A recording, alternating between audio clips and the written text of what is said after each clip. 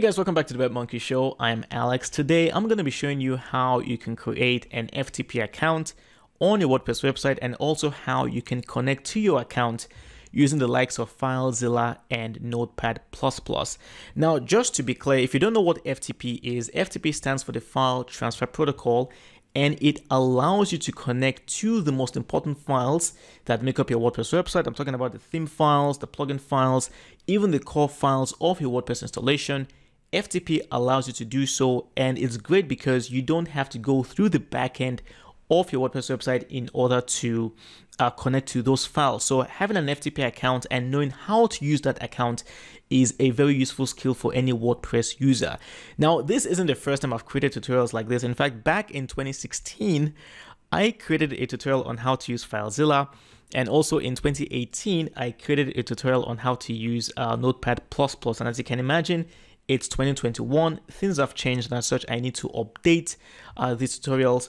But there's also a second reason why I am making this video. That's because my very next tutorial here on YouTube, I'm going to show you how you can troubleshoot the most common issues and errors on WordPress websites. And a big part of that tutorial will rely on your ability to create an FTP account and also use FTP to troubleshoot those errors. That's why I am also making this tutorial, because it's going to be very, very useful for you.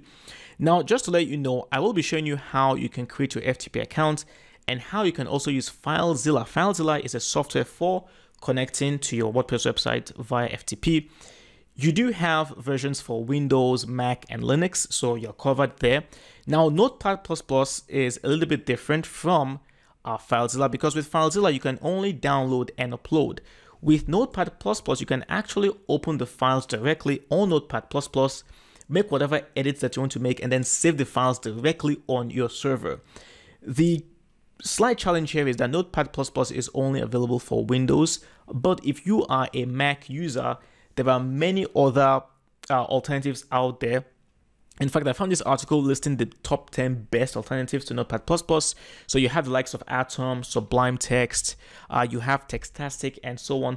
Just make sure that if you're going to choose any one of these alternatives, make sure they have the ability to create and connect via FTP to your WordPress website. So without wasting any more time, let's get started. Let me show you how you can create an FTP account and then connect to that FTP account. So I'm over here on SiteGround, and if you're using a different web host, whether it's GoDaddy or Bluehost or what have you, they will have something similar like this. They will have a control panel.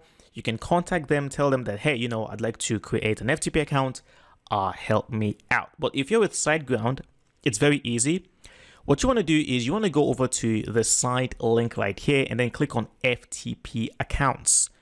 Automatically, you will see the account name and then the @ and then your domain. In this case right now, I'm just going to say alexo@coursetyrant.com, and then I'll go ahead and add a password. Let me make sure that this is correct. And there you go. So I'm just going to click on create right now. And there it is.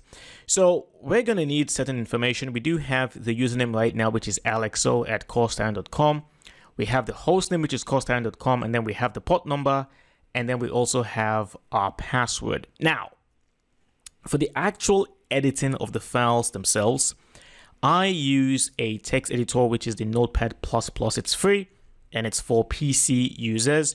So if you have another text editor that you're comfortable with, by all means, you can use that text editor. You don't have to use NotePad++, but if you like to use NotePad++, let me show you how to make use of it. Well, first of all, you'll go to notepad-plus.org, and then you go to the download page right here, and then simply download a version. I'm going to go with the 7.8.8 release.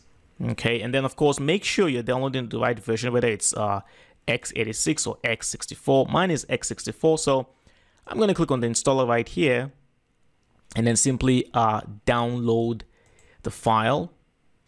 And it's not large, it's about 4 megabytes. So here it is, link right here. I'm going to click in there and then click on yes to begin the installation. English is my language. Click on next. I agree. Next. Next. You can create a shortcut if you want. Install.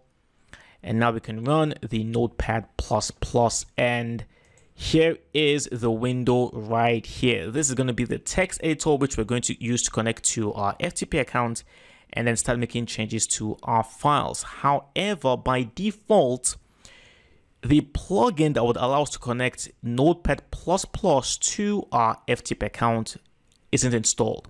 So we have to do so manually. Now, how do you do this? You're going to go over to the plugins link right here, go to plugins admin, and then right here, simply search for FTP. You will see NPP FTP. You click in there, click on install, click on yes again.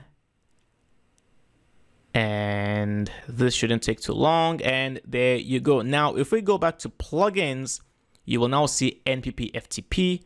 Just hover on it and then you will see the show NPP FTP window. You click in there and now we can add our FTP account to our NotePad text editor. So to do this, I'm going to go over to the gear button right here, click on profile settings, come down here to click on add new, and then I'll just call this one course tyrant, which is basically the domain course tyrant. Okay. And now we can add the host name, which of course will be course tyrant.com. And then the port number is 21 automatically. Alexo at course tyrant.com. And then I'm going to add my password. And there you go. This is, remember, this is the files or the information we got from our FTP account right here. So I'm going to go back in here and now click on close. And now right here, you'll have the button to connect to your FTP account. I'm going to click in there, click to connect to Course Tyrant. And now you can see I have access to the Course Tyrant folder.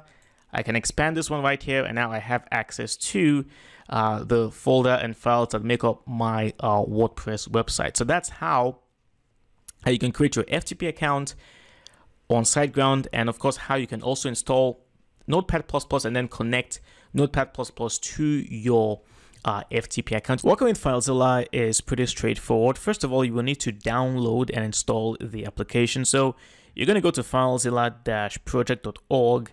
And from here, you will have two options. Either you download the Filezilla client for all platforms, or you go with the Filezilla server for Windows. You want to go with the client version, not the server version. Okay, so I'm going to click on download Filezilla client.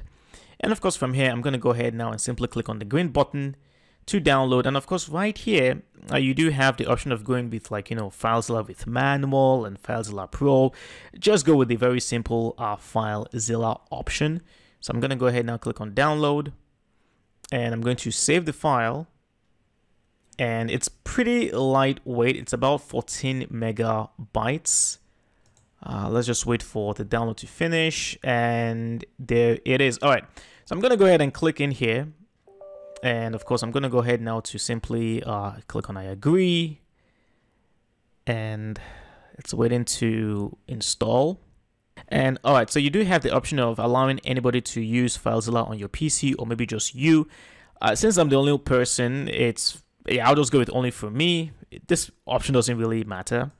Click on next. We can include a desktop icon as well. Click on next, click on next, click on next. And I am not going to install the additional software. That's because we're using the free version of Filezilla. It's trying to get us to install additional software. I'm going to click on decline. And now we're just going to wait. And there you go. So it's finished installing. I'm going to start Filezilla right now. And there you go. So this is exactly how it's going to look like. On the left side, you'll have access to your computer, while the right side will be access to the server. So just like with Notepad++, you will have to add your host name, username, and password. So let's try that. I'm going to go back in here, go to my site tools. Let's grab the FTP host name first of all. Go back to Filezilla right here, paste that. I'm going to add my password first of all, and it's port 21. And let me just confirm once again the account name. It's Alexo at Course Tyrant. So I'm going to go back in here, paste that, and now we can quick connect. And it's going to say, okay, well, it's an on certificate. I'm going to say yes. Just click on OK to connect. And there you go. So now we have access to the back end of my WordPress website, and here are all the files. And of course, on the left side, I can access my documents. I can simply download files, upload files. So as an example, if I wanted to download the wp-config.php file into my folder right here, named .htaccess, I'll just double click. And right now you can see that wp-config.php file now exists on my desktop. And vice versa, I can simply also double click on the left side, and that will automatically upload files from my desktop to the server. Just make sure that you're working within the right folders whenever you're uploading and downloading files. But that brings us to the end of today's tutorial, where I've shown you how to create your FTP account and also how you can use Notepad++ and Filezilla to connect to your FTP accounts. If you enjoyed the video, give it a thumbs up, share the video with anyone who may feel might benefit from it. Stay safe out there, and I'll talk to you next time. Cheers.